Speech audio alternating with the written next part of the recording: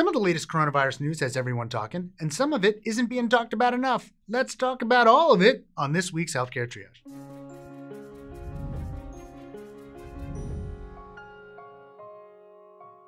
The item that seems to be generating the most chatter is the recent news out of the UK about dexamethasone, a steroid used to treat inflammation. Before I talk about this, I just want to make it clear that almost everything we know at the time of writing this script comes from a press release from Oxford University. While there's a pre-registered report on which methods and analyses the researchers intended to use, we don't know what the final methods, participant demographics, modes of analyses, or results actually look like. So that disclaimer aside, although it's a big one, the current story is that dexamethasone significantly reduced mortality in patients critically ill with COVID-19. The press release states that there was no benefit of the drug to patients not requiring respiratory support. In patients requiring oxygen, deaths were reduced by 1/5, and in those requiring ventilation, deaths were reduced by 1/3. It does not appear that a placebo was used. We at Healthcare Triage will remain wary until we see the published study and until we see further confirmation with appropriate trials.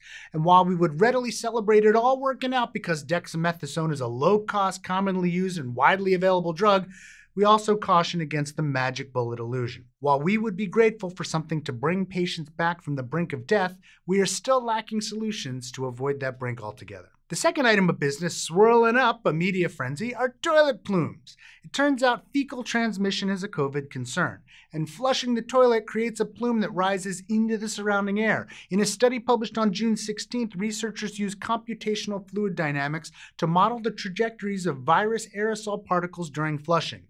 Their simulation estimated that 40 to 60% of viral particles rise above the toilet seat during flushes. They recommend closing the lid before flushing, cleaning the seat before using it, and of course, washing your hands when you're done. We'll also point out that all of these things were a good idea even before COVID-19, and that in public spaces where this is the most concerning, toilets don't often have lids. It's important to note that we don't have data yet on the effects of flushing in real-world spaces, how much infectious virus might exist in toilet plumes, or if public toilets are a major source of transmission. For now, these data are something to keep in mind, particularly in settings with COVID patients like shared bathrooms in hospitals. And lastly, information that we'd like to see a little more chatter about, the alarming rise of COVID cases in states like Texas, Arizona, Florida, Nevada, and Oregon. There's been messaging on this to the tune of, we're just testing more.